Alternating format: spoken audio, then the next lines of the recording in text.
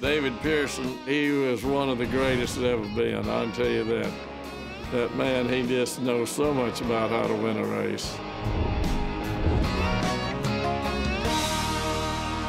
He's just one of a kind. I mean, he knew so much about when to back off the throttle, when to get on the throttle. He'd back off early, and he'd want a tall gear in the car. When he backed off, it didn't slow down.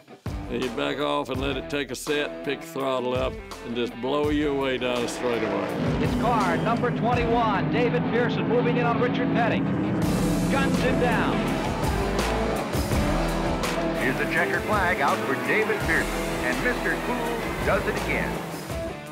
He was over at Darlington one time, and we had a cigarette lighter in the car, and told him, I said, just check this out. So he got his cigarette ready, and he just got a good run and lowered by Buddy Baker right about to start finish line, and lit his cigarette as he went by Buddy. And of course, it's pretty easy to get Buddy all upset, you know.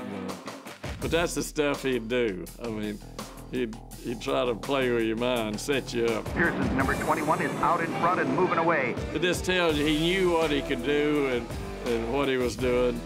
I know nobody else, his drivers, his competitors didn't know what he could do because we didn't know it.